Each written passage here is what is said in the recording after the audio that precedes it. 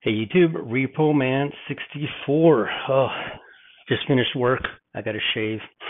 Um, I wanted my last video to be my last video, but I found something. I want to pass it by everyone out there to take a look at it and see if you see what I'm seeing. I guess we'll get right into it. It's for me, it's quite a discovery. Okay, let's go here to Leviticus 23. First, we learn that you will work 6 days, and on the seventh day is a Sabbath of rest, a holy convocation. You shall do no work therein. This represents the 6 days of creation, and on the seventh day God rested. It sets it up for us that the Sabbath, which means sábado in Spanish, Saturday, and then Sunday being the first day of the week. So we go here to the Feast of Passover. We learn in here that on the 14th day of the first month at even, which I will say is 3 o'clock in the afternoon when Jesus died on the cross, is the Lord's Passover. And on the 15th day of the same month, he clarifies, he wants us to understand that the next day is a week of unleavened bread.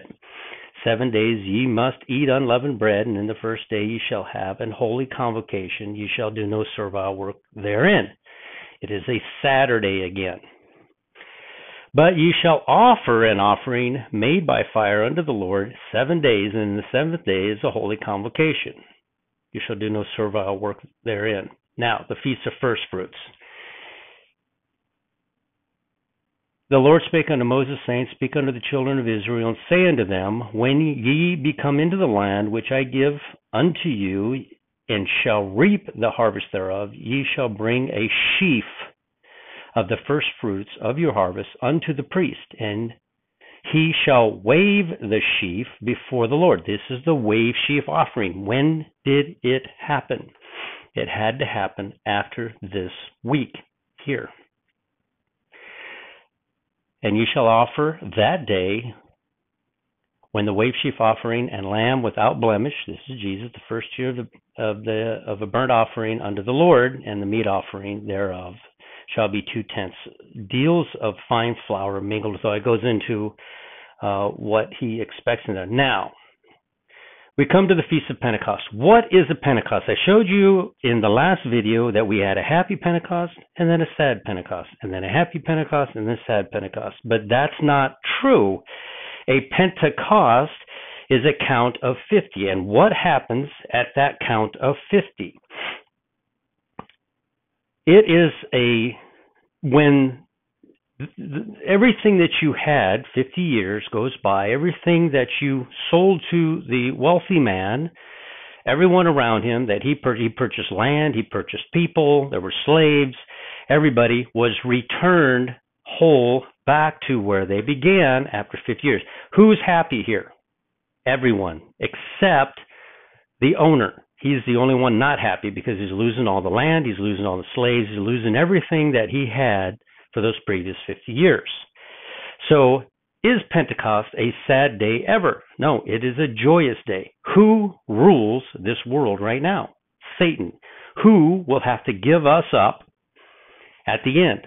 Satan. Satan is the ruler of this world. Who will be sad on this day? Only Satan. All of us are going to be extremely joyous, because on Pentecost is the day that we will be released and go back to who redeemed us, to Jesus Christ. Okay?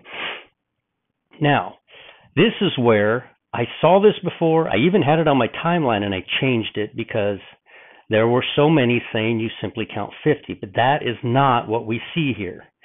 Ye shall count unto you from the morrow after the Sabbath, which means Sabbath is Saturday. The day after Sabbath is Sunday. You will count from the Sunday, from that day you brought the wave sheaf offering. When was the wave sheaf offering brought? Remember, Jesus resurrected. He spent the day, but then he disappears until he sees Thomas in the upper room on Sunday. When did Jesus bring the wave sheaf offering? He went to heaven for those 7 days, and on the seventh day, as we saw back here, he performed the wave sheaf offering, paying for our sins. We are in the age of grace. We will be in the age of grace until the end of tribulation. Grace means that we are being saved from hellfire. We are not being saved from tribulation. We're not being saved from the millennium. Every group who comes in at a different time will be saved from hellfire. Now, on Sunday, the day that Jesus sees Thomas in the upper room, that morning, just like when he rose Sunday early in the morning, he makes the wave sheaf offering in heaven. He returns to earth on Sunday afternoon. All of the apostles are in the upper room, including Thomas, and Thomas touches him. This day is a Sunday. It's the self-same day. It's the same exact day that he rose. Exactly, it would be the 8th day, because he rose on Sunday. Back to Sunday again would be the 8th day. When do you begin your count? If the wave sheaf offering happened on Sunday, when do you make your count? Well, it clearly says it without question. Ye shall count unto you from the morrow after the Sabbath.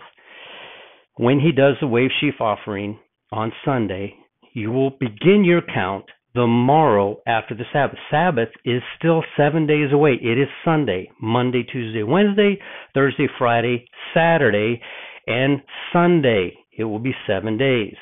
Then, even unto the morrow after the 7th Sabbath, then you will count 50 days. And guess where you wind up at? You wind up on a Sunday again. Every single Pentecost will land on a Sunday. Remember, when you're looking at a calendar, look at 2022, because the Gregorian calendar is actually correct on what day things landed in 2022. They are not correct, again, until year 3033. So what we read here is there's this gap from the wave sheaf offering, from the day that you brought the wave sheaf of the wave offering, 7 Sabbaths shall be complete. It is not complete the first set, because it is a Sunday when he brings the wave sheaf offering, the day that he sees Thomas in the upper room. Those 7 days are added to the 50. There's a little, I don't want to say trick in here, but if you have to dive deep into this to see this kind of stuff. And this has been breaking my mind forever. And the thing that bothered me the most is that if Pentecost truly landed on Tisha B'Av, this is not a happy day. This is a very sad day. This is the day the 2 temples were destroyed. This is the day that 15,000 would die as all the men dug their graves, and in the morning everyone would rise except for 15,000. It doesn't sound like a return to me. That sounds like a judgment. All right. Let me continue on here with this. Let's go. Let me go. Let's see. I wanted to, I'll do that later. I'll do that in a minute.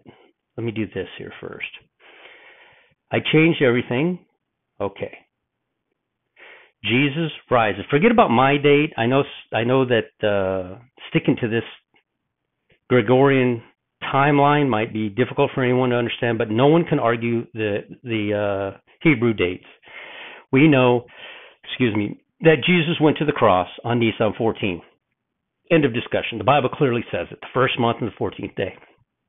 We know he was in the belly of the in the belly of the earth for 3 days and 3 nights.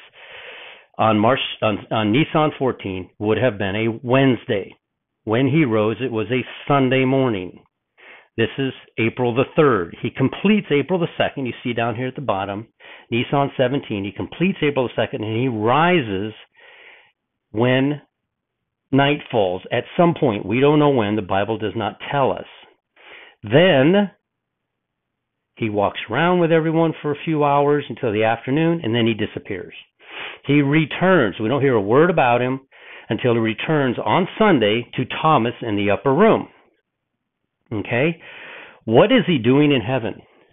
He has to wait until the 7th day for the wave sheaf offering that I just showed you in Leviticus. Those 7 days, you can see down there, first and second column say 7 days. The first column is discussing the time. There's 2 timelines running here side by side. The 3 days Jesus was in the grave, the 7 days Jesus was in heaven and returned to Thomas in the upper room, the 7 days of no bread, and 3 days, finally, he cooks on the shore when the apostles come to see him.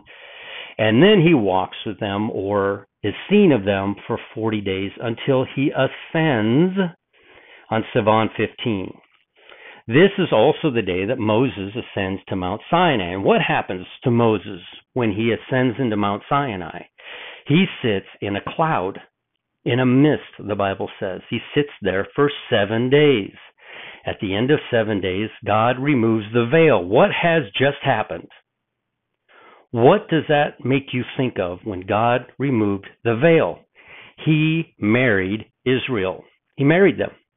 He married them, and 7 days later, when he removed the veil, he was married to them. They were in waiting. Moses was in waiting in Mount Sinai in the mist for 7 days until that veil was lifted, until they were married on the seventh day. This is a happy day. This is a Pentecost. It is a failed Pentecost, if I might say it that way. I hope I can say it that way. It is a failed Pentecost because Israel went whoring around with false idols. They built a golden calf. So when Moses comes down from the mountain 40 days later, he throws down the tablets on the 1st of Av. I show that as July 16th. That's debatable. But the 1st of Av, the tablets were thrown down. He goes back up. This is where God divorces Israel and is going to marry us, the bride. These are the wives. He already married them, and he divorced them after 40 days. And then Moses comes back up, gets the law again, because he's not given up on Israel yet, and he returns on the 9th of Av, Tisha B'Av. He returns on the 9th of Av with the law. You want to live under the law? You live under the law. If you like the law, live under the law. You will be judged by the law. If you have faith in Jesus as the end of all ends, that Jesus Christ is God Almighty and fully covered your sins, there is no good work that you've ever done to deserve any of this, to warrant any of this. No one, and I mean no one, will show up in heaven going, oh yeah, I'm here because I figured this out, or I gave to the poor, or I fasted for a week straight, or there's no one that will show up in heaven with that mindset. Any one of us that winds up as the bride shows up in heaven before all these things come to pass. Just like it says, to escape all these things. Anyone. We are now coming up on, and I would say on September the 11th, it will be exactly 6,000 years from creation. Adam was in the garden for 7 years, and in the 8th year, in the 2nd month and 17th day, just exactly the same day the flood began, from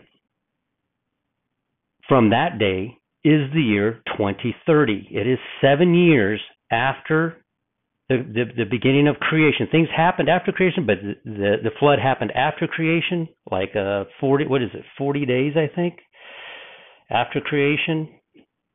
But yeah, I think it was 40 days. But creation is where God says the beginning from the end, the first and the last. This is the beginning. September the 11th, Elul 28 is the first day of creation. When did God rest? So we have a Pentecost here. I moved it because of those 57 days. You see down here, from the wave sheaf offering, Thomas in the upper room. On a Sunday, you begin your count on the Sabbath after. He's very specific about it when he says it in Leviticus. It's hard to see, but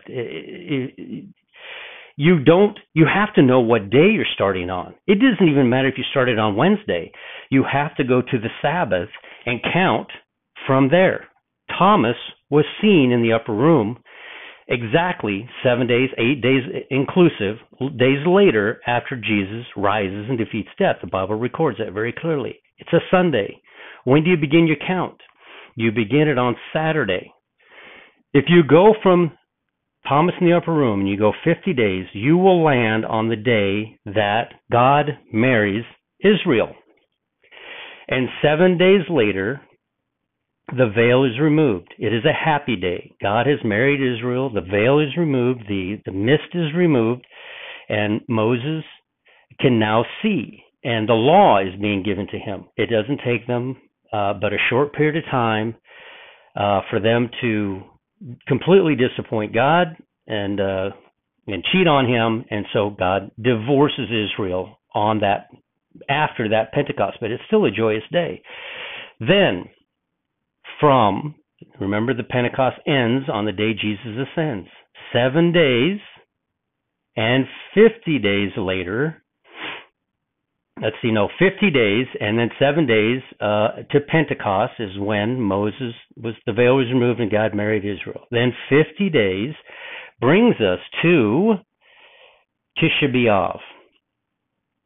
That just happened for me on July 24th. But again, those 7 days are missing. You have to count from the Sabbath after. And when you do, the Pentecost that fully came, the Pentecost for the bride. Remember, this Pentecost failed because Israel cheated and God divorced them. This is the new Pentecost.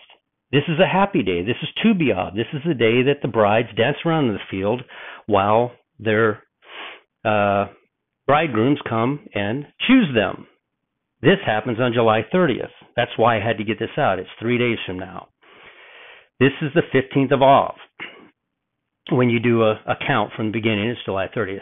Others would say, Google will say August the 1st or 2nd, I believe. I'm still going off of March 17th as being the head of the year, and I'm still going off of the fact that you don't have months that have 27 days in it just so you can accommodate the moon, and other months that have 35 days in it so you can accommodate the moon. I believe that when the sun comes up, you assign it a day. And then the next day when the sun comes up, you assign it a day. And I don't believe that even on the Gregorian calendar, there's any months that go over 31 days, and there is no month that is less than February, which they've simply taken from other months. If they hadn't, they would almost mirror Enoch's timeline perfectly here. So, here we are, coming up on Tu B'Av on July 30th. Now, we have to do that count again, and this is what shocked me. I didn't know this, but this is what shocked me. From Tu B'Av, July 30th, which is the 15th of Av, you count 50 days, and where do you land? You land on September the 17th. This is the day God rested from all his work. This is the last day of creation. Creation began on 9/11. It ended on 9/17. On 9/17, God rested. But wait, where are those 7 days? Where did I go here? Oh, God rested from all his work. And then 7 days later is what? It is a Pentecost. Yom Kippur, Day of Atonement. It is the end of the 10 days of awe. This is what I'm suggesting. The Jews were supposed to be raptured right here, but God divorced them. I believe the bride is supposed to be raptured here on Tu B'Av, which is a perfect scenario of the women dancing out in the field, the brides dancing around, the virgins dancing around. And then 50 days later, I think that perhaps the Day of Atonement is the day that the saints go marching home, a great multitude that no man can count in this sixth seal. Again, I don't know how long those seals will last. Will they last 57 days? I don't know. Will they last 6 days, 7 days? I don't know. Will it be 153 days? Will it be 5 months? Will it be 1 year and 10 days? I don't know exactly. I don't know that is for us to know. That is just like Elisha. When Elijah was taken right in front of him. What did Elisha do wrong? He was following Elijah. Why didn't he go? He didn't go because when they asked him, today is the day that your master would be taken away from you. And he's like, yeah. I've heard this so many times. And in every single town they went to, you don't hear a word out of Elijah, but you hear the townspeople talking to Elisha, and Elisha's response is the same each time. Yeah. Okay. He doesn't want to hear about it. He's got plans. He's got things going on. He's still following. He's still believing, but that chariot came down and separated the two. Elijah was taken, Elisha stayed behind, but Elisha threw down, which represents the Holy Spirit coming back down to Elisha. Elisha strikes the water, crosses on dry ground, puts on the cloak of God, and what is he doing? He is researching, and hopefully the saints, the great multitude, will become greater researchers than us. I just saw something on Facebook a little while ago. I thought it was really cool, and this guy says, and as a matter of fact, I heard that this is the moment where God married Israel and divorced Israel. It made so much sense when he said it. It's a YouTube channel. He spent a little time dogging out another channel. You know who you are when you see this, because I made a comment on your in your comment section on your YouTube. Spend less time worrying about other watchers, and remember, we're all in this. And he kind of did a follow-up video today, somewhat apologizing in that he's also called dates, not rapture dates, but high wash dates, and they came to pass. And we're all just trying to figure this out. But what I saw on Facebook was, if you are trying to figure this out and you keep getting it wrong, there is a whole planet full of people that don't care, that are not trying to figure this out. If you're here watching, if you're looking at the timeline, if you're listening to all these other channels, they are all, and I'll tell this to that guy, they are all wonderful. There is only one litmus test that I look for in anyone that has a channel. Jesus Christ is God Almighty. He came here, left his rightful place in heaven. He came here in human form, gave up his deity to walk this planet, only to be scourged, spit on, whipped, drug across up a hill, and then nailed to it and left there to die. He gave up the ghost. And then, what does it say then? At 3 o'clock in the afternoon. And then 3 days later, he rose and conquered death and made that wave sheaf offering, covering us for our sins. Who did he cover for those sins? He covered anyone who will not go to hell. Anyone who's not going to hell. And that is the bride. That's the saints, and that's the millennial saints, the ones who go through the millennium for the 1,000 years. There are different groups. I don't want to get into to the different groups, but the Bible is very specific and very clear on those 3 different groups. Now, where was I? If you're looking and trying to figure this out, that's a wonderful thing. That's awesome. Okay? It's about to happen. It is about to happen. And if I'm right, and you can see it right there in Leviticus 23, where Jesus does see Thomas in the upper room, you tie those verses together, and then you begin your count from the Sabbath after, and then you go your 50 days. The count falls exactly like I'm showing you. And it's amazing how the Pentecost lands right there on Yom Kippur, which is exactly 7 days after God rested. I couldn't make this stuff fit if I wanted to. And when I finally saw the distance between Pentecost is 50 days, but you'll begin your count on the Sabbath after. It's actually 57 days in between each Pentecost. So let me get back into this. I don't want to take up too much time here today. And again, where are we looking? We're looking for the second Pentecost, Tu B'Av. When you do that, what I believe to be the proper math from the Sabbath after, you will always land on the 15th of Av, which is Tu B'Av, which for me is happening on July 30th, and for Google, I think it's August 1st or 2nd, something like that. I don't really look at Google. So now, the fun part of the video. I want you to dare to dream. You spend your day thinking, man, I wouldn't mind having that car. I wouldn't mind having that job, making more money. I wouldn't mind having that house. I wouldn't mind, being able to pay off my student loans or just millions, I want to go to this college. I want to do this thing and I want to do that thing. All of those things are tying you to this earth. And I can tell you how many decisions I've made since I was in my 20s, and I believed that this was going to happen, that I avoided doing this or doing that because I said there's no long-term purpose here on earth. The long term is in heaven. I've always been like that. I'm not better than anyone else. I am absolutely amazed at the new Christians that come in, that God is showing them some incredible stuff, and my mind is blown by what they find out. And I'm just like, that's not fair. I've been doing this for... No, I don't do that. I learn from them, because if you could say Jesus Christ is God Almighty and he died on the cross for your sins and he made that offering and covered your sins with his blood, if you can say that, everything else is just a study. And that's what we're doing. We're just studying and we're trying to figure this out. So I challenge you to dream about what heaven will look like.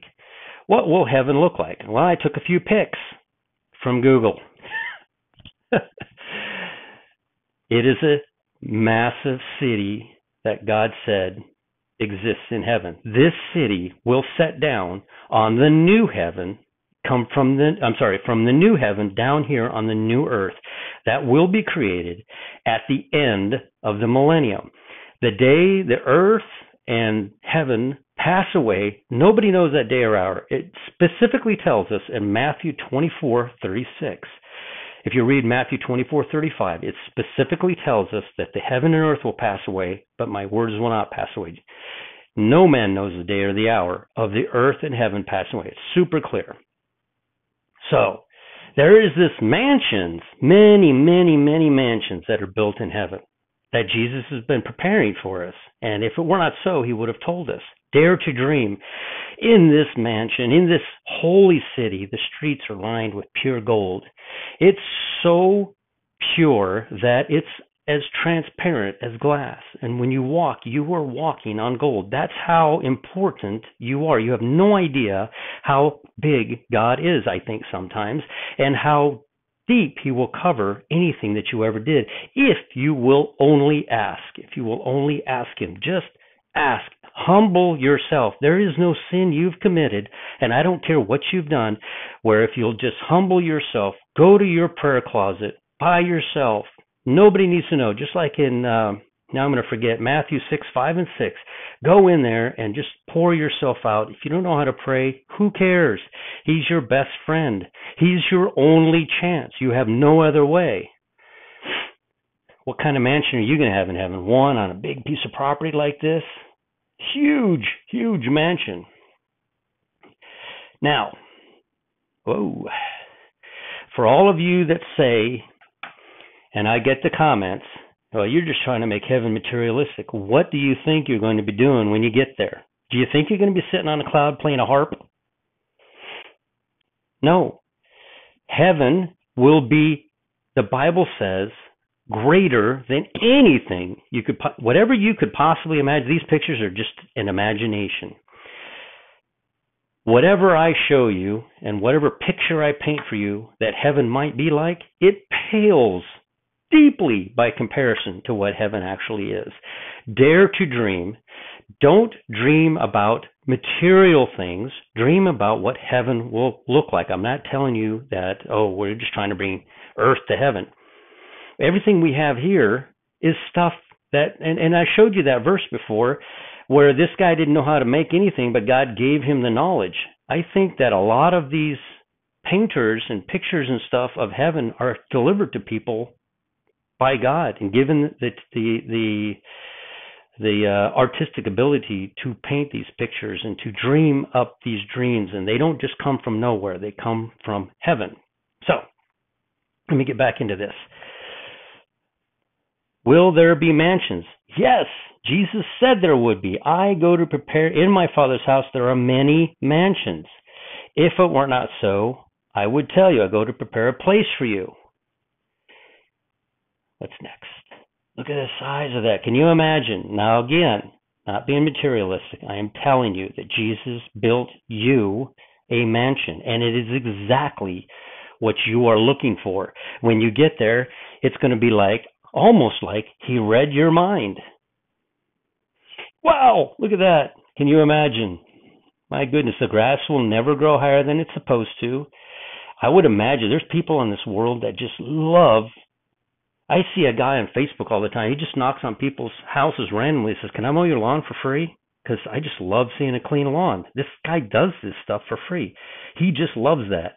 And there will be people up there who will tend to gardens, they'll tend to houses, because they love it. They absolutely love it, and that's what they will want to do.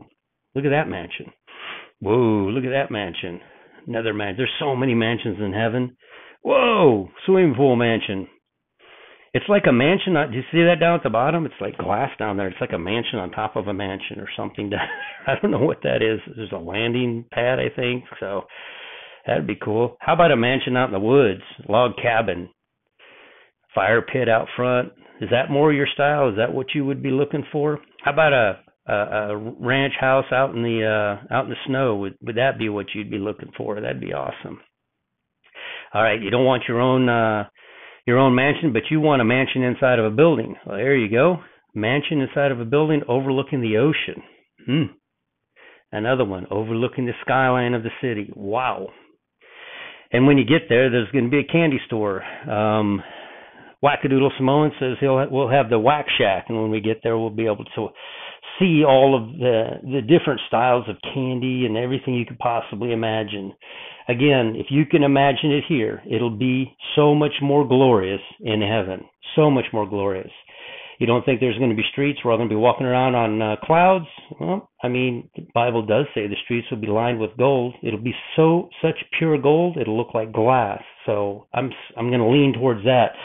We don't have to eat, but we will. The Bible clearly says that we're going to sit at a banquet and we're going to drink wine with Jesus and we're going to have anything. As a matter of fact, the Bible clearly says that Jesus, you will be laid back in a chair and Jesus will come to you dressed in a waiter's outfit and ask you, "Sir, what would you like for dinner?" And you will tell him. He will serve you.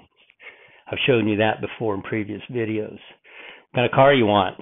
Yeah, I don't know if there's going to be cars in heaven or not, but just imagine. Like I said in one of my videos, I need a big mud truck, I need a sports car, and I need a Hayabusa or a sport bike that's out of this world. I love riding a sport bike. Look at all those bikes. How about a toy store for the kids? There's going to be children in heaven, lots and lots of children. I'm guessing that when I get there, if certain family members didn't make it and they have children, I will have to assist in raising them when we're there. But they're going to be perfect. They can't get hurt if they run off and go do something. Just simply call them and they'll come back. There won't be any fear of them being taken. And it's just going to be a blast just to watch them run and play. Because honestly, children, when Jesus picked up that child, he said, "This is what will be in heaven." And that will be a lot of children. That happened. Isaiah 53, what did he do here? "I thank thee and praise thee, O thou God of my fathers, who hast given me wisdom and might, and hast made me known unto me now what we desire of thee, for thou hast now made known unto us the king's matter." I guess this is Daniel 23, and I copied it because it clearly says that God makes known these things to us as we need them to be known to us. 153 days. Oh, I noticed that from Thomas in the Upper Room, it's another 153 days, by the way, April the 10th, which is Nisan 25, which is the day that Jesus visits Thomas in the Upper Room. If you go 153 days, it lands one day before creation begins, and creation begins on September the 11th. So I found that to be another 153-day mark. I actually need to write that down. 153 days to creation, the first day of creation. So Yeah, September the 11th is the day that God began creating the world, and it is the day that Satan chose to bring down two towers and kill so many people, almost 3,000. Look at that number, 3,000. Huh? I didn't realize that. 3,000. That's something to look at, right? That's interesting that happened. Anyway, all right. So I went quickly through that. Don't feel like I had much time.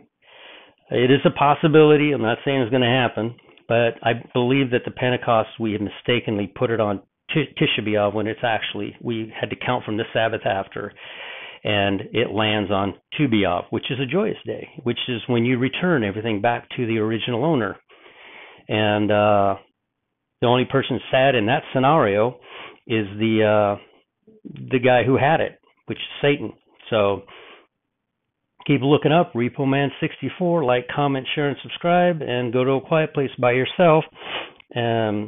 Nobody needs to know, and you don't need to tell anybody. And accept the Lord in your heart. We are running out of time. Very quickly, we're running out of time. And if I find anything, I hope this is my last video. But if I find anything, I will bring it to you, and we can go into Discord and discuss. If you see what I'm saying, or if you think it's completely wrong, let me know. We'll chat with you later.